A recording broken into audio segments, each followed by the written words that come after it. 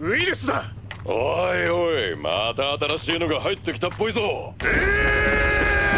going to be able to. なんだここ。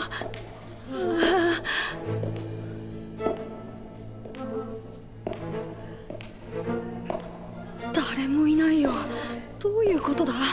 I love that they present this naive T cell as if it's scared. That's not what naive means. It means that it was made within the bone marrow and it's ready to protect us through our immune system. This is our immune system, these T cells right here.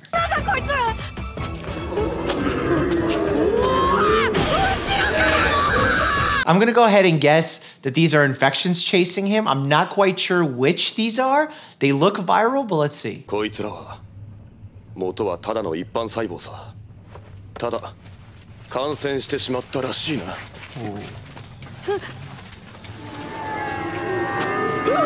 All right, so the influenza virus, that's our typical flu that we see each season. Now, a lot of people like to say that the flu is not a big deal. It's a huge deal. There's over 500,000 flu deaths worldwide, something along the lines of anywhere from 30 to 50,000 deaths here in the United States each season. Millions of people affected, and the way that it affects you is really something cool. I hope they show it in the show. It's gonna be about literally the flu virus jumping in, hijacking your own cellular machinery to help it replicate within your body and infect you. That's why it's like a zombie apocalypse going on right now. インフルエンザウイルス、感染症であるインフルエンザを引き起こすウイルス。A 型、B 型、C 型に大きく分類され、38度以上の発熱、頭痛、関節痛、筋肉痛などの症状。That is true that headaches, fevers, muscle aches are the most common symptoms. Now, the influenza virus does affect both the upper and lower respiratory tract, so you can develop a very serious cough as well as a sore throat, serious nasal congestion. The most common way my patients describe it is usually like they've been hit by a train because the fatigue and body aches and fevers are so uncomfortable. That's really the hallmark symptom that you get with the flu. What happens when the virus actually enters your body? It enters through a lock and key mechanism, enters the cell nucleus, which is sort of the brain of the cell, and starts hijacking the cell's own machinery to copy itself and then infect the rest of the body. Now, your body's defense system, like this neutrophil and the T cell here, as well as B cells and macrophages, they all jump in defense of your body to try and eliminate this virus. But here's where it gets tricky. Your own cells are infected with this flu virus. So these macrophages actually have to eat your own body's cells in order for you to get better. And as you can already tell where I'm going with this, if they have an overreaction, especially in severe influenza cases, that could be lethal on its own, where your own body's inflammatory process that's meant to protect you actually harms you. Well.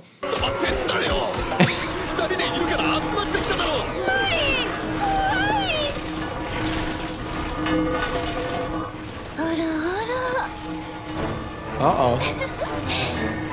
Oh, the macrophage is here.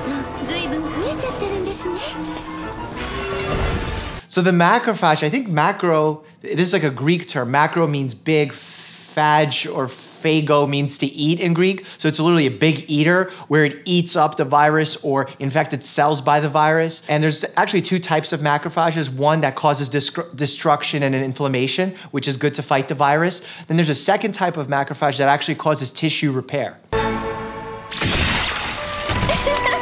Whoa.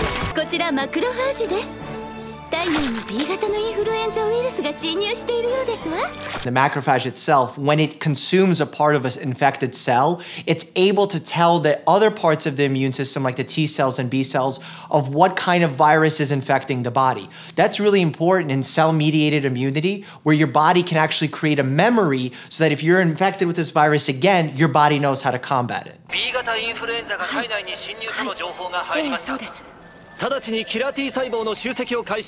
When we're talking about the different types, the influenza A, B, and C, A is really the most dangerous because it has the most pandemic potential, meaning that it could spread and cause serious harm.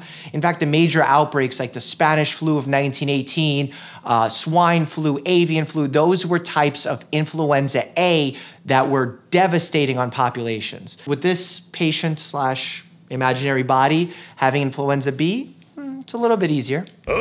ここかウイルスが嫌がるのは俺俺たち T 細胞が皆殺しにしてやるぜ。はい、ナイーブ。また他のやつにやってもらったんか。ああ、いつになったら一人前になんだよ。それでもお前は俺たちと同じ T 細胞か。This is the most bullying I've ever encountered in a workplace setting. This looks like a toxic environment to work in.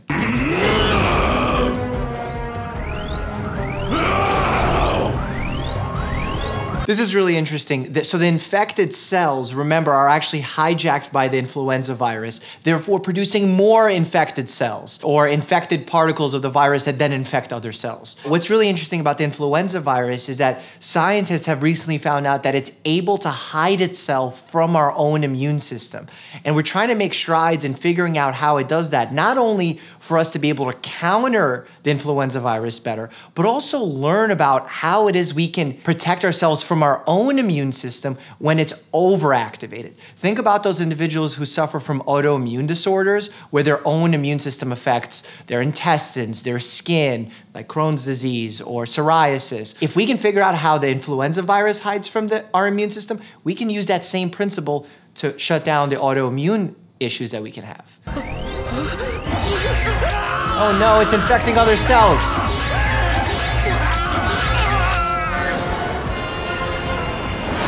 Influenza ウイルスは体内では8時間後に約100個、1日で100万個に増殖すると言われている。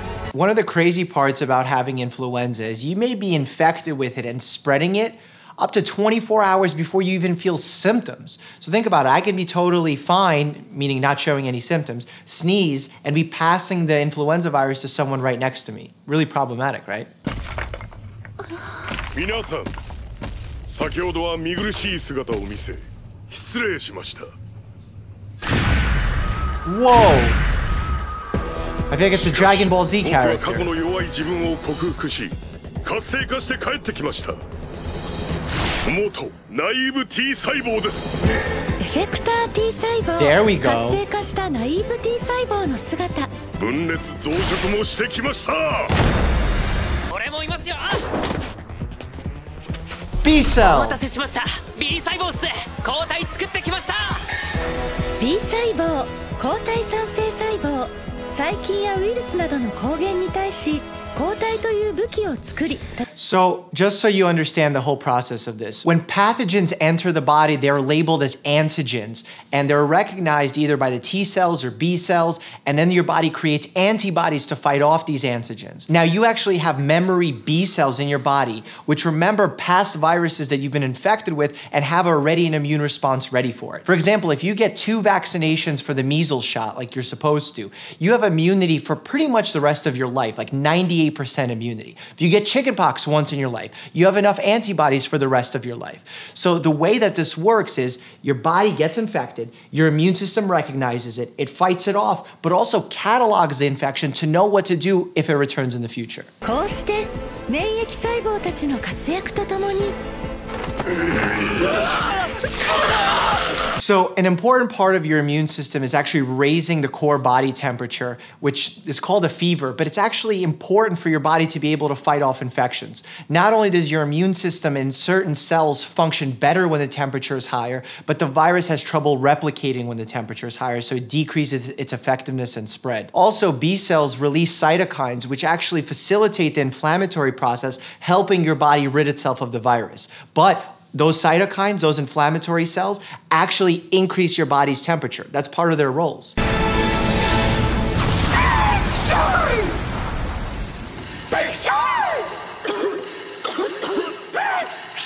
The reason your body has a sneeze and cough reflex is to rid itself of a lot of these pathogens. The way that actually they enter your body is usually from respiratory droplets being in the air, or if you touch some of them that have landed on a solid surface and then introduce them by rubbing your eyes, nose, or mouth. That's why we always say our fingers are the dirtiest parts of our bodies and we have to wash our hands. Now, you heard me say chest compressions, chest compressions, chest compressions, but I think nowadays we should be saying wash your hands, wash your hands, wash your hands.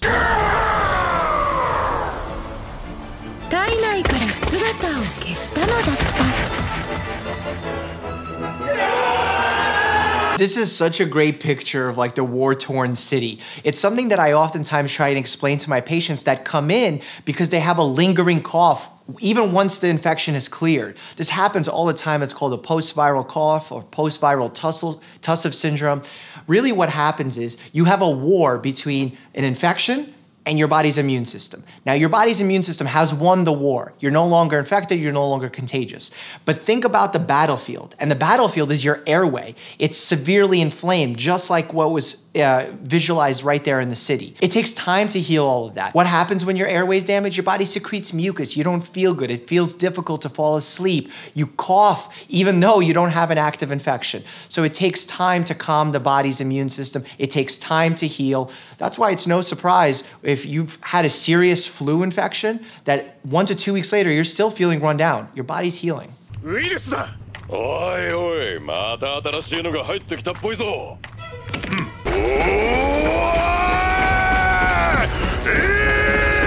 He's not going to be able to. Aha! Because he didn't have help from his naive T cell or macrophage to tell him how to fight this virus. But the B cell... ってことは、まさか It's a new virus. A 型の Influenza. インフルエンザでは A 型インフルエンザ A 型は内部での変異型が多く世界的な大流行を起こしやすい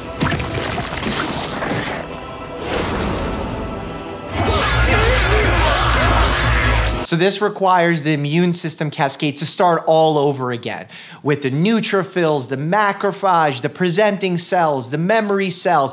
Everything has to start from scratch. You can't just reuse the same immune reaction that you had to one virus for the other one. Sometimes there's crossover, but not every single time. This is why we still recommend that if you have a flu during a season but haven't gotten your flu shot, once you get better, you can still get the flu shot and get benefit from it. じゃあ俺抗体作り直してくるんで T 細胞さんたちあとはよろしく待て俺たちも体力が The biggest difference we see with the influenza virus and other viruses that are circulating right now, I don't want to say the name because I'm going to get demonetized just for saying it once, but for the flu, we have an influenza vaccine that not only prevents it in a certain percentage of the time, but also if you are to get the vaccine and still get sick, you'll have a milder course.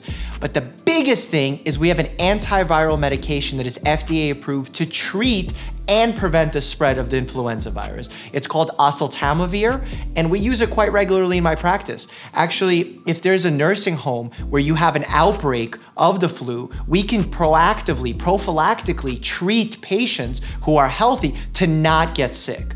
Now, if there's another virus, one that's going around right now, still don't want to say it, we don't have those tools, it can be quite lethal. So we want to act smart, and the way we do that is we wash our hands to limit the spread. We don't touch our face to limit the spread. If we're sick, we stay home. If we see someone sick, we try and stay far away from them. And most importantly, we stay alert, not anxious. I put together a playlist for you guys of some informative videos about some viruses that are circulating right here. Hope you enjoy them while staying happy and healthy.